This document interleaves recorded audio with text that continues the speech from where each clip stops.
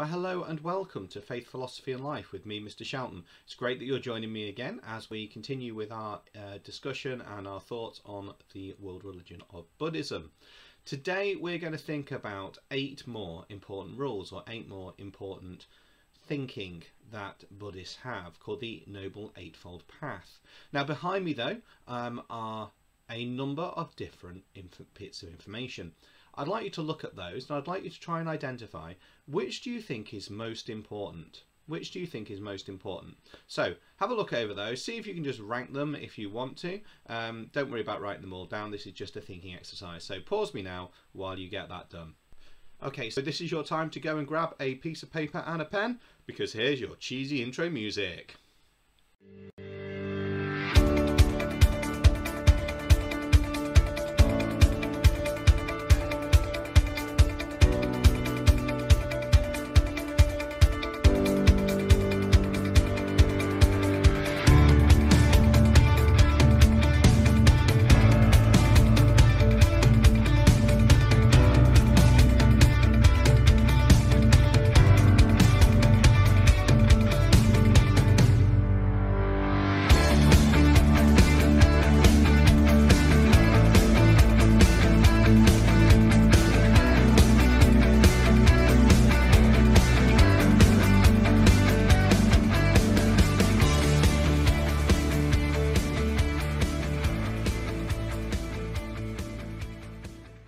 Brilliant, so welcome back. So our title today is the Noble Eightfold Path, fairly short today, shouldn't take you long to get written down, and our learning objective is to explore the Noble Eightfold Path, really what it says on the tin today. So make sure you've got down what you need to, pause this clip wherever you need to save me keep saying it. So it's going to be a good outcome if you can retell 3 parts of the Noble Eightfold Path. It's great if you can talks about what makes a good citizen in life, and even better if you can link the Eightfold Path to being a good citizen, saying if these rules are helpful or not. So last week when we looked at the 5 precepts, we actually started to reach a conclusion that a lot of those were still applicable today, even though they were 2,500 years old. So our literary objective today is to ask questions. We're going to be reading, we're going to be asking questions, and then there'll be a little bit of citizenship, which is when we think what makes a good citizen. So to start off with, let's go with that question. I'd like you to do a little mind map for me. What makes a good citizen? And I'd like you to write down some things that you think would be important. So I'll give you one for free. Someone who keeps the law.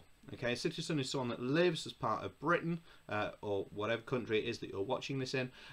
So a citizen is someone who lives in their country, but what makes them a good person? Now think about some of the rules, the guidelines that we've been given under this COVID-19 pandemic. So what makes a good citizen? Pause me now, give it a go, try and come up with that 6 or 7 if you can.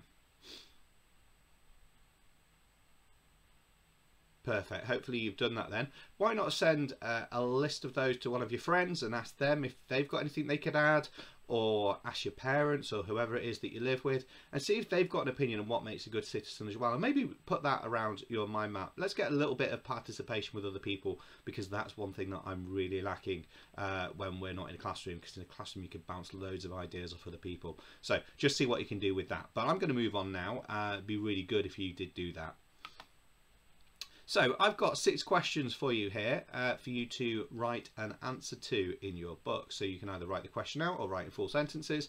I would prefer you to write in full sentences personally, but it is your book and your work. So first question is, how do you know how to live? How do you know how to live? So who gives you the instructions of how you know what to do?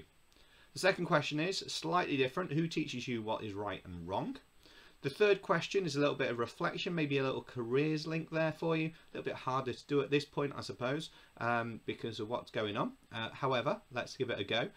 What do you want to be doing 1 year from now, 5 years from now, and at the end of your life? I'm not talking, obviously, right at the end of your life. I'm talking maybe a year or 2 before that, if you still got your full health. How might a religion teach what is right and wrong? What were the 4 Noble Truths? And do Buddhists learn how to live if they follow these rules? Okay, so do Buddhists learn how to live if they follow these rules? That's an opinion-based question. So give that a go. The 6 questions should take you about 12 minutes or so. Some of them are dead quick, some of them are a little bit longer. So pause me now and then come back to me when you're done.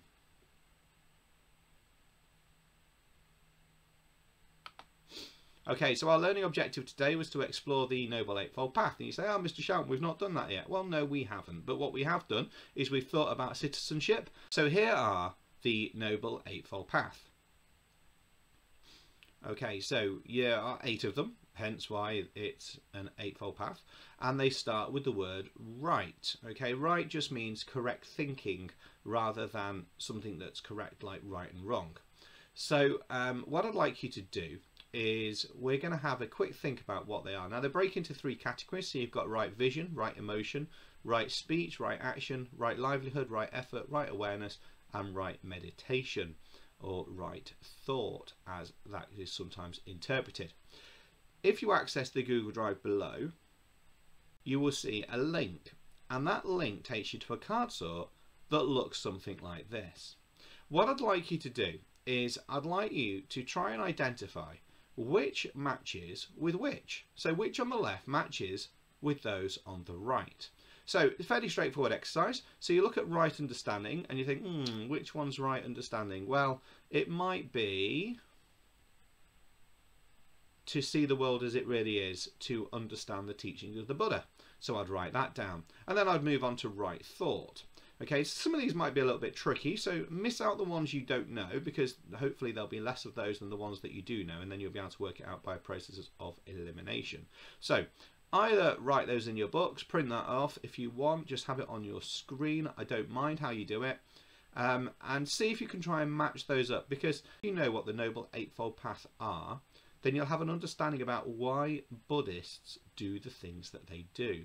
And that's really what we're thinking about today. These are things that underpin, like the 5 precepts were sort of guidelines. These are guidelines to why Buddhists do what they do. So pause this clip now, access that link and see what you can find. Okay, so if you haven't yet done that, now please pause me, because I'm going to go through the answers with you. Okay, so behind me then are the answers. So what I'd like you to do is now double check that you've got those correct, tick them off if you need, make any adjustments that you need to. So pause me now.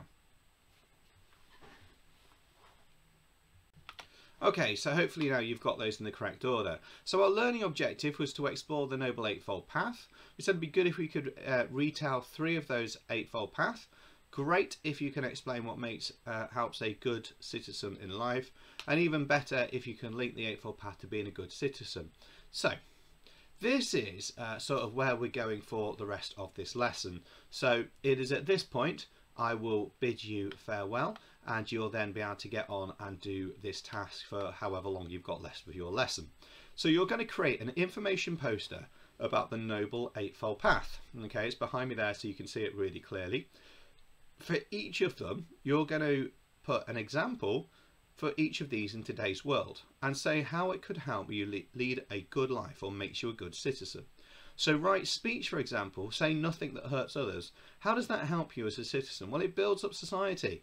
You know, and as we thought about a few weeks back with Black Lives Matter, it's to do with saying things that don't hurt and don't offend other people.